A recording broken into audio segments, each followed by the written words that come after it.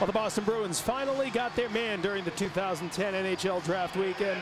No, we're not talking about Tyler Seguin, but David Warsofsky, who you're watching tonight from Boston University. Back in 2008, the Bees were eyeing him in the 97th pick in the draft, but the Marshfield native was taken by St. Louis at 95. But on the second day of this summer's draft, the Bruins acquired the defenseman for Vladimir Sobotka.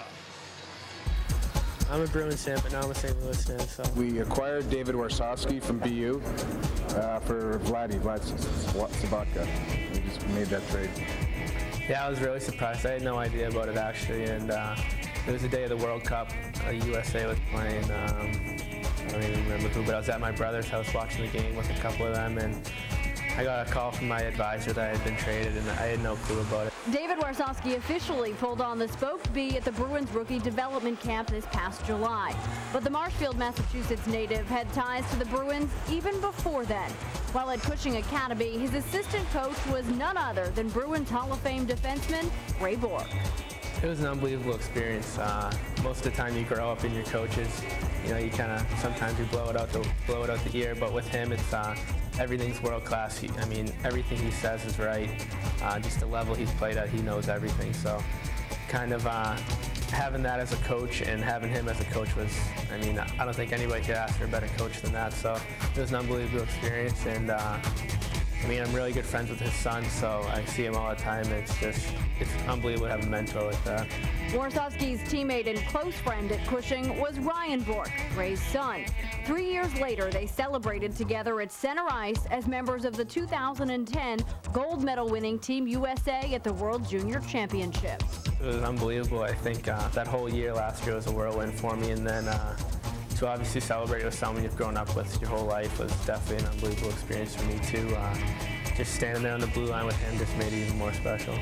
Warsofsky's hockey resume is chock full of noteworthy achievements. He was a member of the 2009 BU NCAA championship team his freshman year.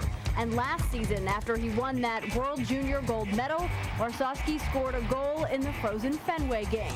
He marked that goal with a unique celebration. Actually, me and Adam Krause were in the locker room before the game. We were just thinking some stuff. You know, we're always thinking of goal celebrations. He actually came up with the idea.